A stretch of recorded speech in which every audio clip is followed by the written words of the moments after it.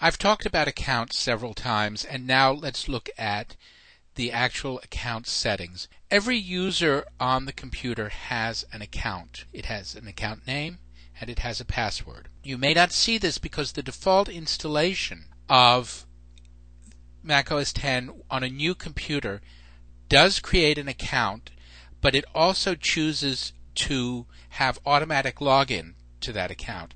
So when you turn on the computer, you bypass the screen that asks you which account you want to use and what the password is, because automatic login is provided. So you may not see it, but it's there. And to turn off automatic login, of course, is up here in disabling automatic login. So down here in accounts, we have the accounts on this computer.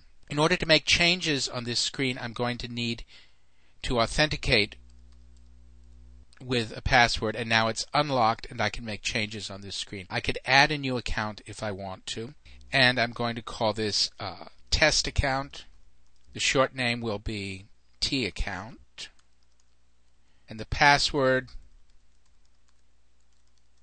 and here I can click to see whether the password is secure or not. The one I typed in is not very secure. I have a lot of information here. It's in the dictionary, and it happens to be the word password. But I can ask the password assistant to generate a password for me. Here's one. It's a combination of letters, symbols, and it's something you can remember. And it's secure. So that's one way of doing it. I can get a combination of letters and numbers, which is harder to remember. Numbers only, you see it gets less and less secure. This is the hardest to remember, but it may be the most secure. And here's another one that's compliant with the federal standard.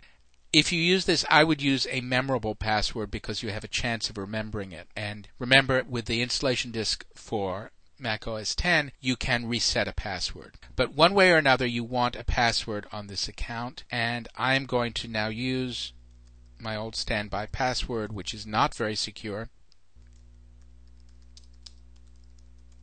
And this is not a very good hint because it tells you what the password is. Many people do use this. If you fail to enter the password correctly 3 times, you will see this hint. So the better notion here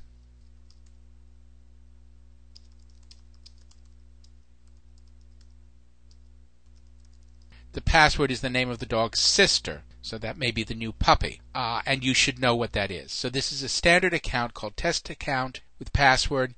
An administrator can administer the computer, has more functionality, more ability to control the computer than a standard account. We'll talk about parental controls later on. I can also create, this is new, a group, and a group is let's say the staff.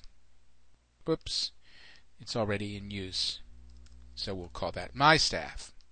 I now have a group, and I can assign accounts on the computer to that group.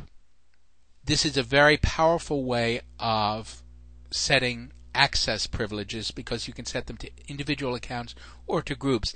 This functionality was always in Mac OS X server, and it's in other Unix-based applications. This is the first time we've had an interface to it in Mac OS X. So in order to create a new account or group, I come down here. I can get rid of this group if I want to.